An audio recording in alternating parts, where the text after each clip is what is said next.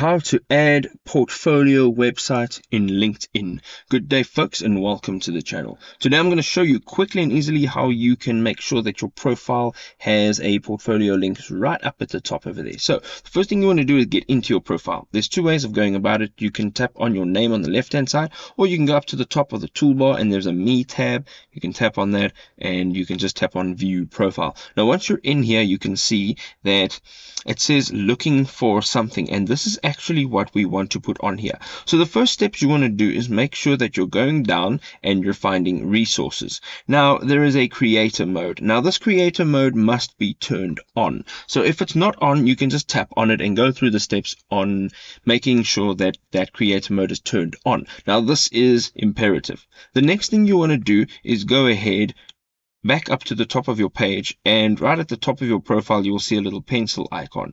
We're going to tap on that. This is where you get to edit your profile. So right from the top you'll see all your basic details, and as you travel down you will see custom button. Now right underneath custom button it says add a link that will appear at the top of your profile, and right there's an edit custom button, and we're going to tap on that. Now once you tap on that, you will be able to add a link that will appear at the top of your profile. So you're going to go ahead and tap on link.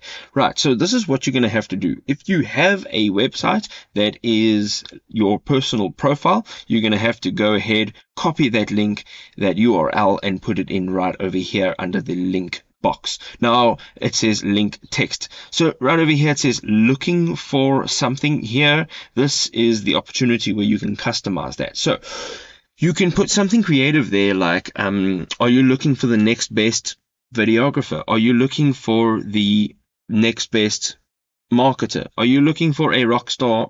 And whatever position you're looking, to fulfill.